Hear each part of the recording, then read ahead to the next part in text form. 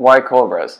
Make sure that you put your hips on top of the ball so that you won't be rolling backwards or sideways. So find your center. From here, you want to really pull your hands up as high as you can with your palms facing each other. Now we have the regular cobras.